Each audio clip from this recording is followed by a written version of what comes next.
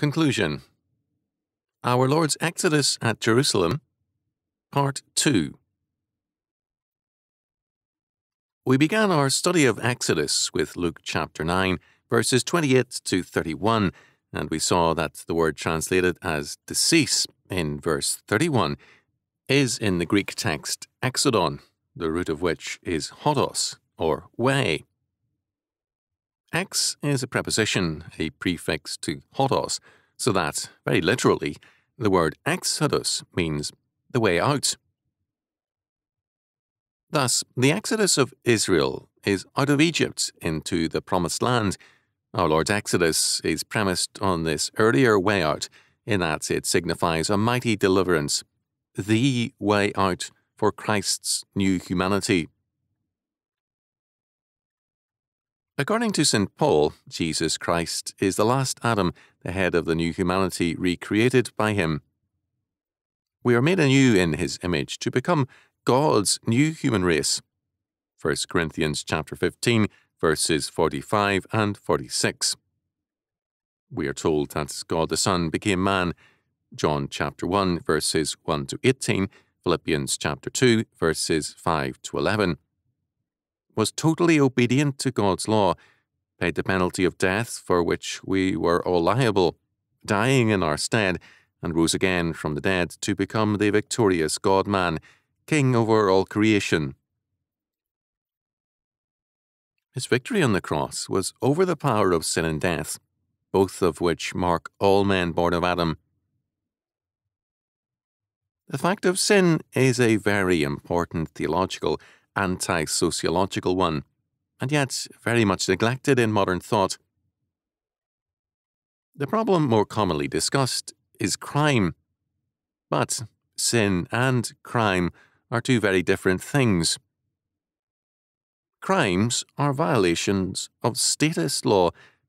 In some cases, crime and sin can be identical acts which are very different in meaning. Thus, murder and thefts at present are crimes because state law prohibits them. As violations of God's law, they are also sins, but they are prosecuted as crimes. Crimes commonly include the failure to meet a variety of statist, bureaucratic regulations which have no relationship to morality in any biblical sense. According to Wilhelm Pauck, sin is an act or attitude by which the reality of God is denied or violated.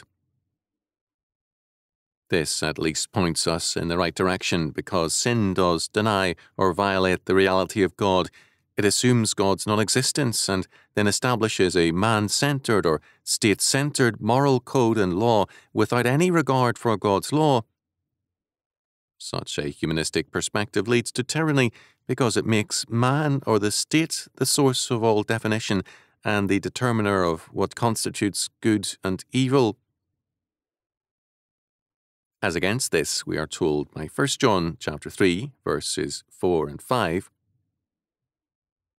"Whosoever committeth sin transgresseth also the law, for sin is the transgression of the law.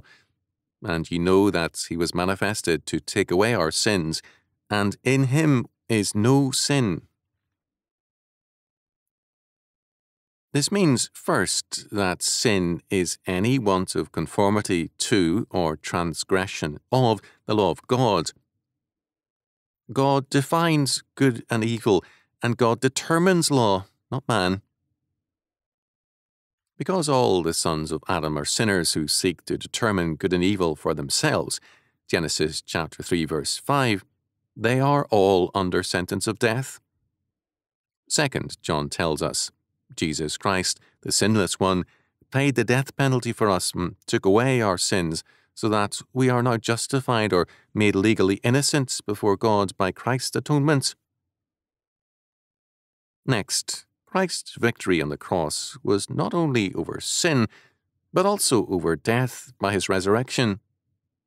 Death entered the world as a consequence of sin. Wherefore, as by one man sin entered into the world, and death by sin, and so death passed upon all men, for that all have sinned. Romans chapter 5, verse 12. Because God is life and the source of all life. John chapter 14, verse 6. To depart from him is to move from life to death. Hence, sin brings in death. Sin is therefore an exodus into death. Recently, a homosexual wrote on his hope that science would soon provide a vaccine for AIDS and enable man to continue his march into a full liberation from moral consequences. His idea of an exodus was from morality into a safe amoralism, into a freedom for perpetual sinning. A. Eustace Hayden wrote, "Man has always been a Protestant against death. Even high cultures have refused to recognize its universal rule and projected the hope of an immortal life free from all future assaults of death. Certainly, the subject of death has been a constant concern of men." James Hastings, Encyclopedia of Religion and Ethics, 1911, gave 100 pages to a survey of the subject by a number of scholars. In a 33-page introduction to the subject, E. Sidney Hartland began thus: "The horror of death is universal among mankind. It depends not so much on the pain that often accompanies dissolution as upon the mystery of it and the results to the subjects and to the survivors, the cessation of the old familiar relations between them, and the decomposition of the body. This horror has given rise to an obstinate disbelief in the necessity of death, and to attempts continually repeated in spite of invariably disastrous experiences of failure to escape it. Even the most natural and inevitable decease is persistently ascribed to causes not beyond human control, and, on the other hand, legends of the origin of death are familiar and widespread. The picture thus presented of the desperate refusal of mankind to accept a cardinal condition of existence is one of the most pathetic in the history of the race. In recent years, the scientific attempt to destroy death has been pronounced, and some people have had their bodies frozen at death to await a hoped-for scientific resurrection in the future. Humanistic thinking separates death from sin to make it a natural and evolutionary fact, whereas for Scripture, death is abnormal. It is an aspect of a fallen world order, and even as a natural order has been made unnatural by sin, warped and defective, so too life has been deformed and abbreviated by sin. When sin and death are separated, as they are in humanistic thinking, the results are very serious. God makes it clear that death is a consequence of and the penalty for sin. Genesis chapter 2, verse 17, chapter 3, verses 1 to 5. In terms of this, God's law requires immediate death for some sins, as well as death for all habitual offenders. Deuteronomy chapters 18 to 21. The penalty of death for sin is set forth for personal sins and for national sins. Deuteronomy chapter 28. Unless there be repentance and reformation. Humanism, however, separates sin and death. It opposes the death penalty as itself a crime. Sin is not the cause of crime. Instead, environmental factors are blamed for criminality. As a result, without Christ's atonement and resurrection, a people have no solution for the problems of sin and death. Society's humanistic policies end up as subsidies to sin, and death for justice and moral order. As a society ceases to understand and honour the meaning of our Lord's death and resurrection, that society begins an exodus from life unto death. The exodus of modern men and nations in the 20th century has been a grim and ugly march into oblivion. For the Christian, however, life is an exodus into a new creation, of which we are told, "And God shall wipe away all tears from their eyes, and there shall be no more death, neither sorrow nor crying, neither shall there be any more pain, for the former things are passed away." Revelation chapter 21, verse 4. All men are on an exodus, but the directions differ. Apart from Jesus Christ, his death and resurrection, the exodus of a fallen humanity is from sin into death. In Christ, the exodus is into justice and life. He is the model for all creation.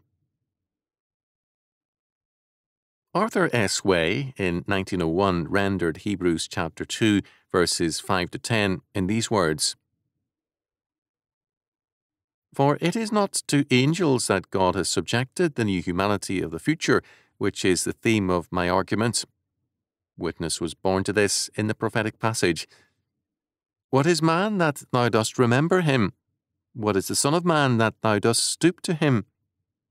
Thou didst make him but little inferior to angels, with glory and honour didst thou crown him, and didst appoint him ruler over the works of thine hands. All things didst thou set beneath his feet." Psalm 8, verses 4 and 6. Now the expression, "set all things beneath him," must mean that God exempted nothing from the destiny of subjection to him, but, as a matter of fact, we do not as yet see all things subjected to man, but we do see the archetype of the new humanity, Jesus, him who has been lowered to the level of humanity, and so made a little inferior to angels, already, because of his suffering of the death penalty of our sin, crowned with glory and honour. This has been done that his tasting of death might, by God's grace to us, prove to have been for the sake of all humanity. For it was an act worthy of God, for whose ends all things exist, and by whose power are all upheld, to draw onward to the glory of his presence these myriads, all his sons, and so to make the captain who leads their march salvationward perfect through those very sufferings that he endured for them. All life is an exodus. Our exodus in Christ is a glorious one. This has been a Chalcedon Foundation production, produced by Grace Community School and Nicene Covenant Church, published by Ross House Books. Copyright 2004, Mark R. Rushdoony. If you enjoyed this audiobook, be sure to visit chalcedon.edu for more books and audiobooks by R.J. Rushdoony.